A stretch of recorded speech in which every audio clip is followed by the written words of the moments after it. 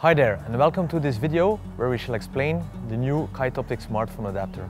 Probably the easiest and most efficient smartphone adapter in the market. It is fully universal, it is compact, it will fit to every scope, to every binocular, to every microscope, and it will accept any smartphone on the market. The good thing about the adapter is that while it is mounted on the scope, I can keep observing. Within a split second I can take my phone, put on the camera app and install it as quickly as that. But I can also take it off quickly and put it back without having to make constant adjustments. And just as easily, I can remove the adapter and put it away in my pocket. We will now do the initial setup of the adapter. To do that, we take away the back plate of the adapter by unscrewing it with the hex key. Once it is off, we see here that is the strap holder, which holds the strap on two sides.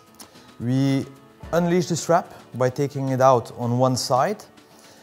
We place the strap holder sort of halfway and we shall determine what is a proper and a good length for the strap.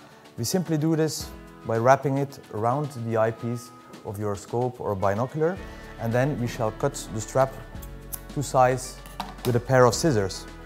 When the strap is on proper length, we simply put it back into the holder and we place back the back plate. The adapter is now ready to be installed on the scope. Simply as such. Now all that remains is to install the metal plate that corresponds with the adapter's magnet onto the backside of our phone.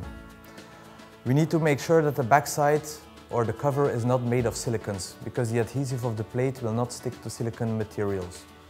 Other than that, it is our recommendation to clean the cover with some detergent and to install the plate in a vertical manner, in a radius of about 3 to 4 centimeters from the edge of our lens. It is wise to experiment with the position of the plate before fixing it permanently to our phone or to the case. Now that the magnet is attached to the phone, we can simply install the phone onto the adapter.